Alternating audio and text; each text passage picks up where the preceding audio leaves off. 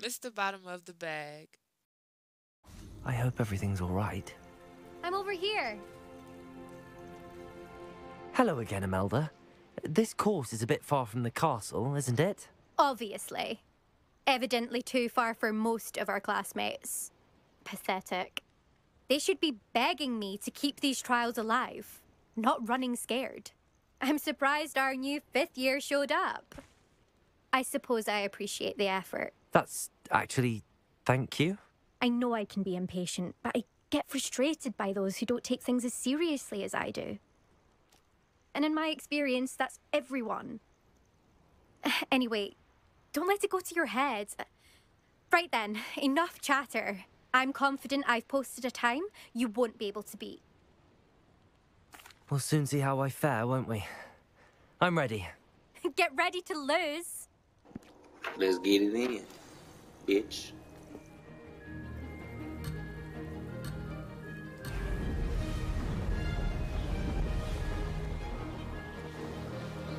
Made it. Ha! Now that's more like it.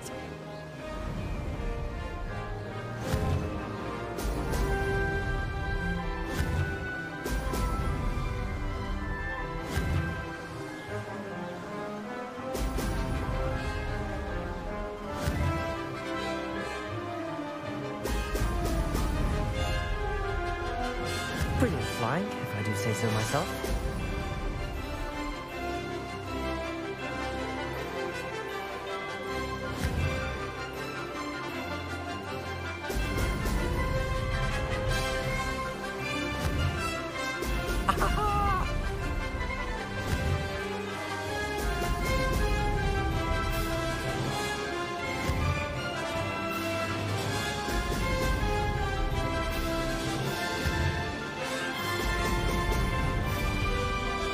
That wasn't too difficult.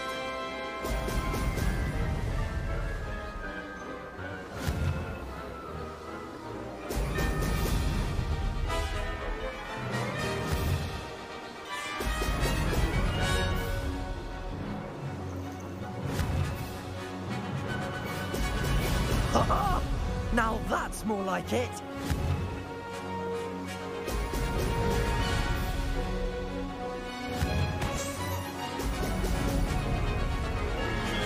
This is going well.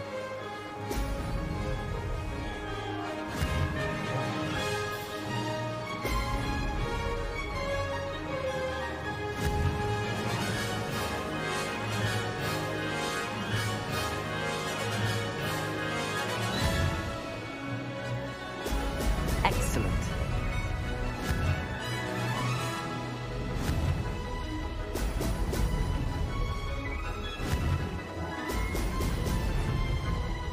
Brilliant flying, if I do say so myself.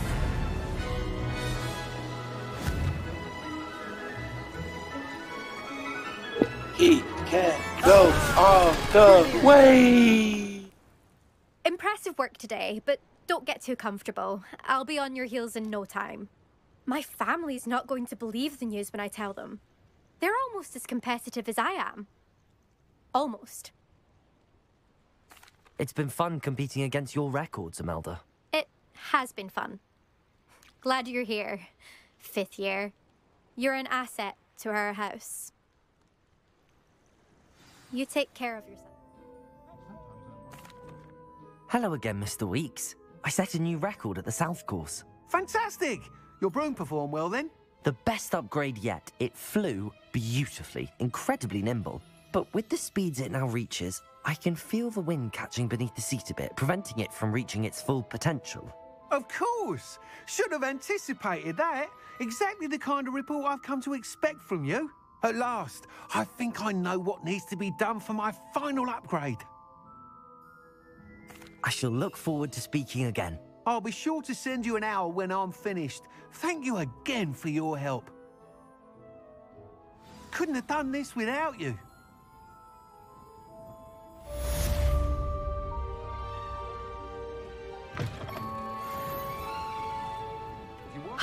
Good for Mr. Weeks. Mr. Weeks and I do make a good team. Hello, Professor. I have news. The goblins are looking for something.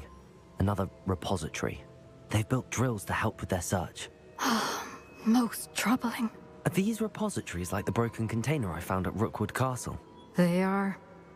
I fear we have no time to lose. Have a look at the map. Fortunately, the next trial is fairly nearby. It's Hogwarts. As you know, I was headmistress in my time. My portrait hangs in the headmaster's office.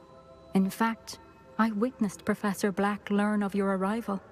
And I'll confess that I wondered about you. Wait, is the next trial in the headmaster's office? It is. I had hoped that when the time came, the occupant of that office would be of help to us. Unfortunately, this headmaster seems wildly unconcerned with anything but himself. You'll need to access the office while he's away. I understand. Very well. I'll find some way to get in. Good. I shall meet you in my portrait there. Until then.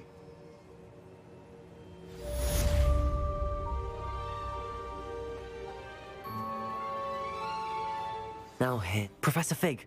The Keepers have shown me where the next trial is. Has something changed? Lodgok and I have learned that the goblins are searching for another repository, like the one we saw at Rookwood Castle. And I discovered that they're building massive drills to help in their search.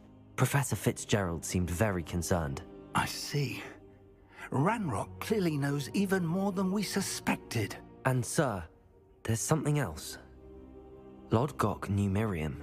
He knew Miriam? They encountered each other at Rookwood Castle. She was doing research. That's where she found the container with the portkey. He liked her so much that he let her leave with it, despite orders from Ranrock.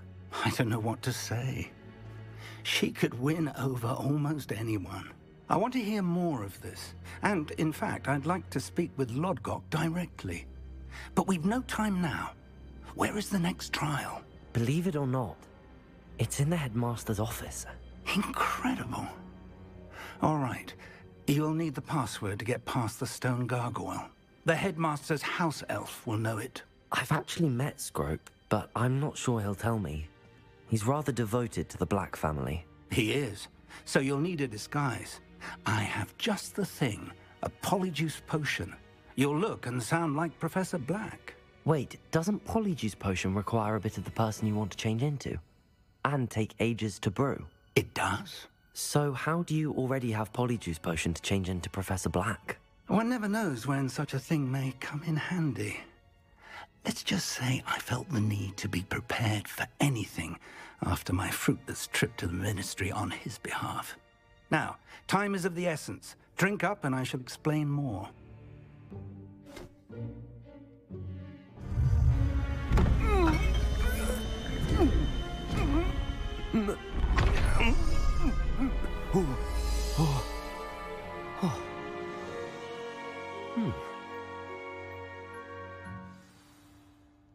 How do you feel? Incredible. I won't forget that taste anytime soon. How do I sound? Convincing. I've taken the liberty of transfiguring your robes. As we discussed, you'll need the password from Scrope, who could be anywhere in the castle. You might look for Professor Kagawa. She's taken to badgering the poor elf about Quidditch in the hopes that he can convince Black to change his mind. Thus far, unsuccessfully. I see. But what if Professor Black sees me? Leave him to me. I shall tell him where to meet a liaison from the Ministry in Hogsmeade. That should give you plenty of time. Thank you, Professor.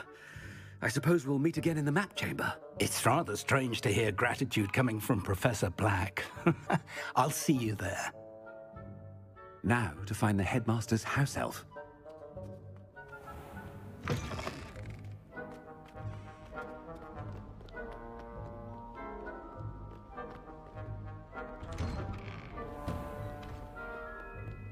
Do you have a moment, Professor? Professor, I was hoping to catch you. Places to be, Professor Sharp. Places to be.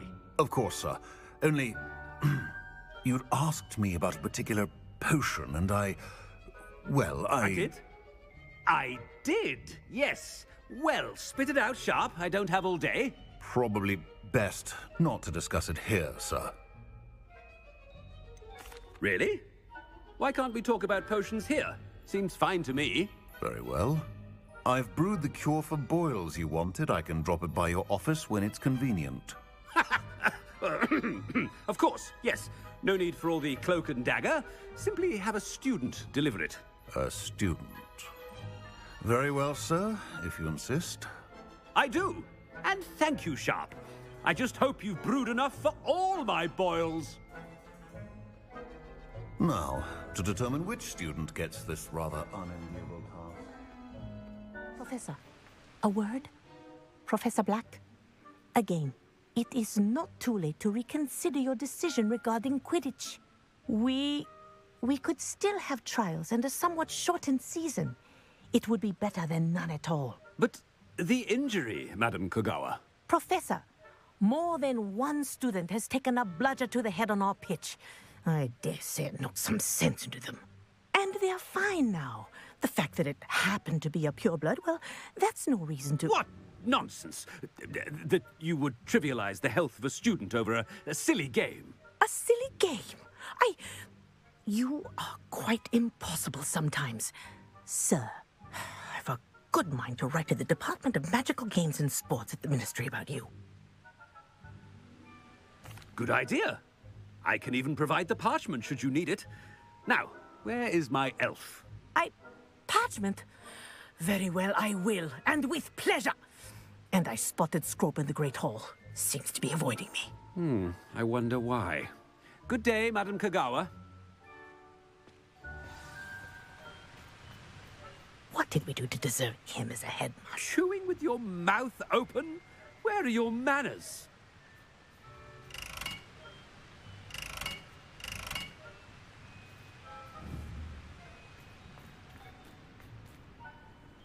It's the headmaster, and he's coming this way. Miss Broom, a word. Oh, Professor, this is an interesting surprise. It's Bloom, by the way. Remind me of your area of affinity, Broom. OWLs are swift approaching. Charms, sir. Non-verbal spells. Might work on one that makes me disappear. Well, keep at it, Broom. And before you know it, you'll be as invisible as that new fifth year seems to be. They're not invisible. I mean, I've seen them about. Yes, sir. Speaking of invisible, where's my blasted house elf?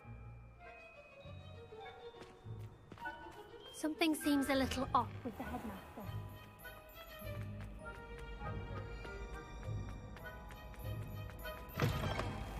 I haven't time for any of you at the moment. None. Professor, a word, please. Hello, Professor Black. Ah, Professor Weasley. How delightful to see you. Sir?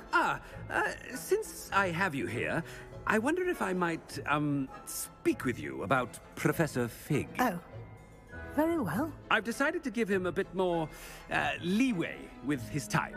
Leeway, Professor? Are you sure that's wise? I confess I do worry for his students. He's rarely here as it is. I realize that, and I'd like to keep it that way. I see. But, sir, if I may, I am wary of how much time the new fifth year seems to be spending away from the castle, supposedly on Professor Fig's behalf. I've heard unsettling rumors of their escapades. Everything from sneaking into the Forbidden Forest to confronting Ranrock's loyalists and Rookwood's lot. What? Goodness. You cannot believe everything you hear, Professor. No, you cannot. I shall keep an eye on Fig. You simply keep doing the wonderful job that you're doing. Simply wonderful. Thank you. But I'm happy to look into... Good. That'll be all, Weasley. Professor Weasley. Good day.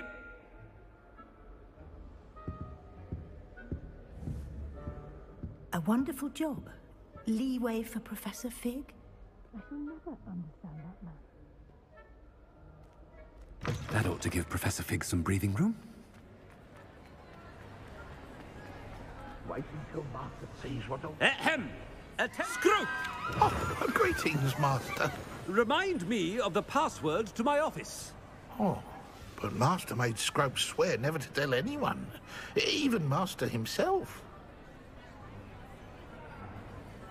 How dare you question me? I've a mind to give you a matching set of ears. Yes, sir. Of course, sir. Scrope begs forgiveness.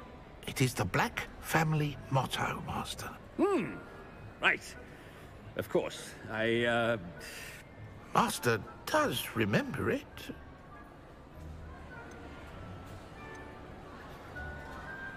It's pure bloods forever, isn't it? Close, Master. Scrope thinks Master is indeed testing Scrope. It is always pure. Obviously. And, of course, as Master knows, in French. Ah! Yes, of course. I order you to pronounce it for me. Oh, Master knows that Scrope's French is most pitiful. Oh, very well. Toujours pure. There is another matter, Scrope. I confiscated this filthy diary from a student. It smells of squid and seawater. Oh, Apollonia's diary. That is quite a surprise, Master. What do you wish Scrope to do with this treasure? Rubbish. Whatever you wish, Scrope. It's your treasure. Now, off with you. The Polyjuice potion's wearing off. I best get out of sight.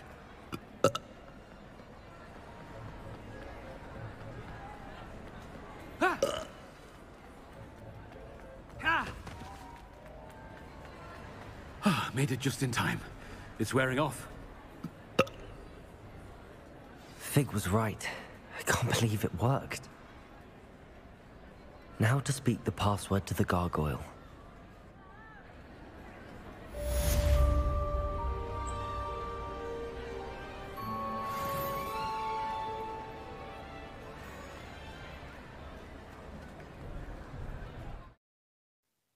Mr. Bottom of the bag.